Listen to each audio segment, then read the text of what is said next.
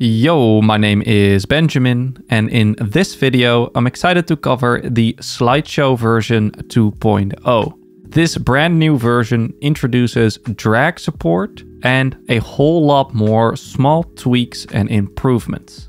So let's start by taking a look at the previous Slideshow demo. As a reminder, this component allows you to design these infinitely looping, auto-playing slideshows, with custom effects as well. Like here, where the inactive images have a lower opacity value and are scaled down. Now, this new update also adds the ability to make your slideshows draggable, using the power of Framer Motion.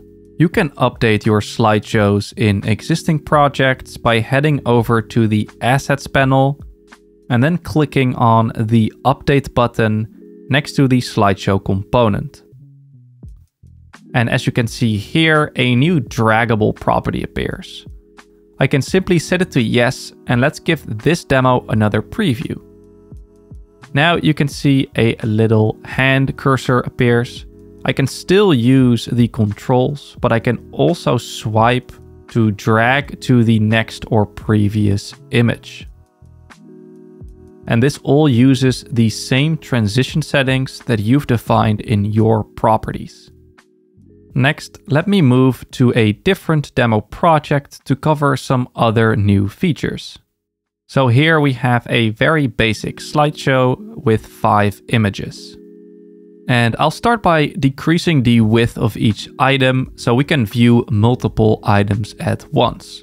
Now, a common request in slideshows like these is the ability to control the position of the arrows.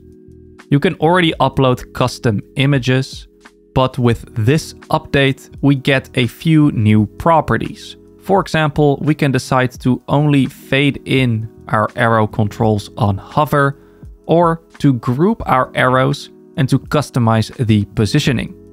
For example, I can set position to top right, and then I can provide custom offsets, even negative values. So I can set top to -50 and right to -330.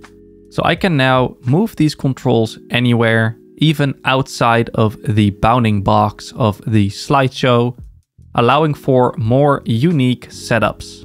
And here's our final result. Our dots also sit neatly below the slideshow, which is now possible using the new negative offsets. Our slideshow autoplays, yet is also draggable, and we can customize this transition. And finally, we can use the arrows to control the slideshow as well. When it comes to dragging, we take your velocity into account, so I can do quick swipes like these. We also take your dragging offsets into account, so if I manually move the slideshow to a specific item, that also does the trick.